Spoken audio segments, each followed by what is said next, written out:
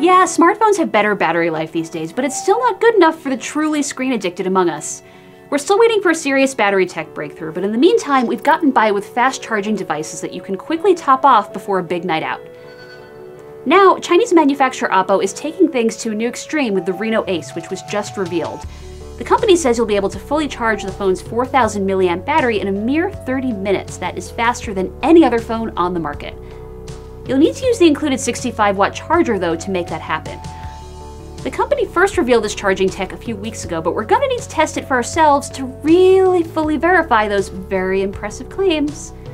Beyond the battery, the Reno Ace has a lot in common with the recently announced OnePlus 7T. Inside, you'll find Qualcomm's Snapdragon 855 Plus chipset, a fast refresh 90Hz AMOLED screen that measures 6.5 inches, and an in-screen fingerprint reader.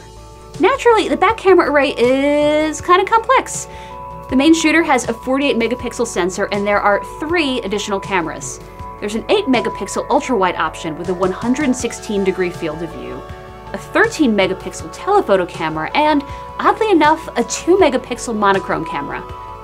The front-facing shooter, though, does not skimp on the megapixels. In fact, it has 16 of them.